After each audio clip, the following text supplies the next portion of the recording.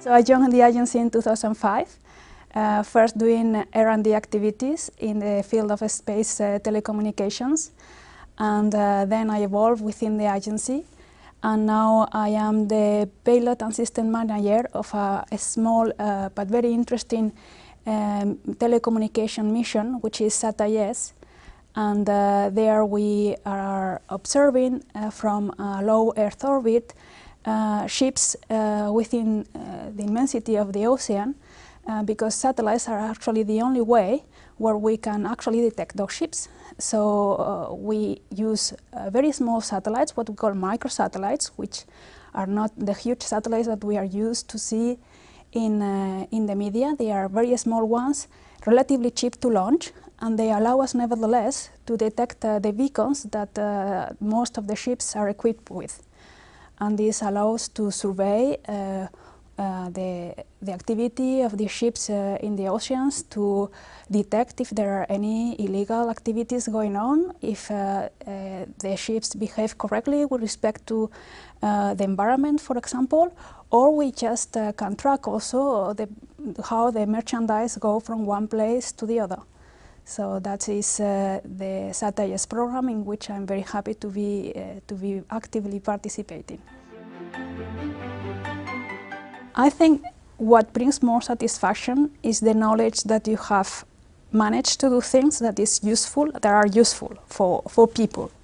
So in my case, what would bring enormous satisfaction is that if when we get to launch the satellites that we are now building with the industry, and if they work, and if the data is there, and people find the data useful, and it improves the quality of life and the understanding of how, in this case, merchandise are traveling across the world.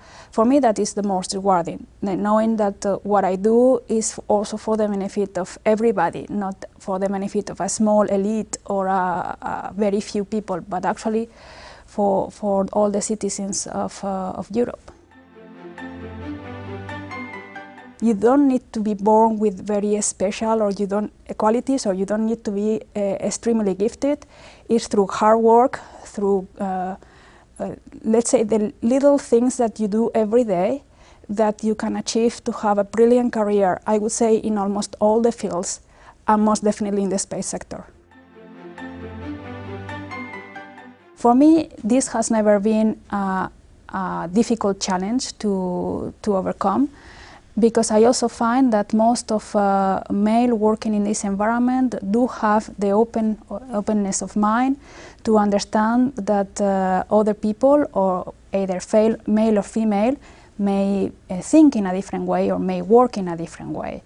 But I think it is important that we still emphasize the importance of diversity in the workplace, and that diversity includes gender diversity. So I think we have also to look at these pre-cooked ideas of what women should or should not be, and just make our own mind of what we shall or shall not be, or we may want or want not be.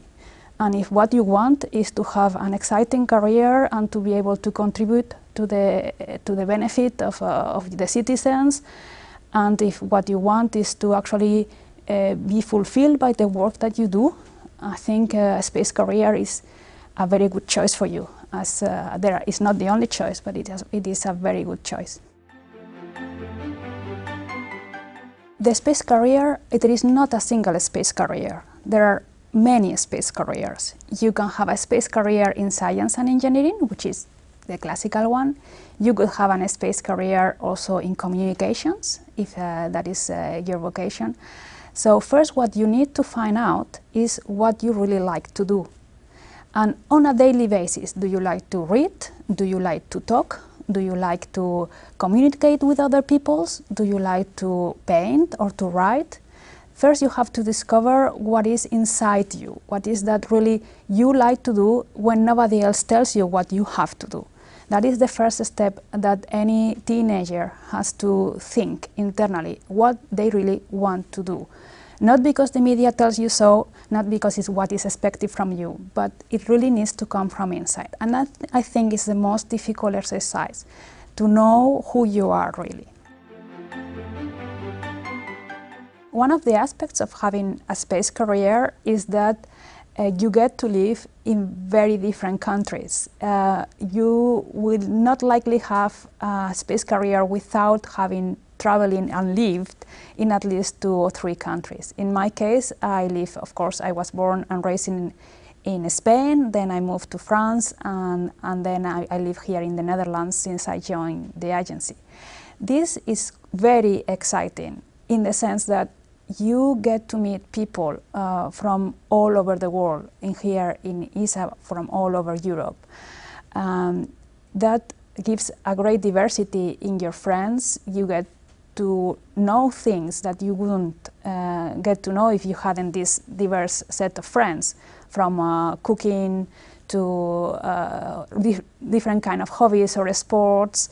And that is very good living in an international environment like we do here in the European Space Agency, to get access to such a diverse group of people that are also motivated and excited like you for space, but also know and want to do other things. For example, here I discovered diving. I become a diver after joining the agency, and that actually is very much linked to my desire to understand better the universe, because the underwater universe is as different as it can be from the universe that we are used to see in our daily lives.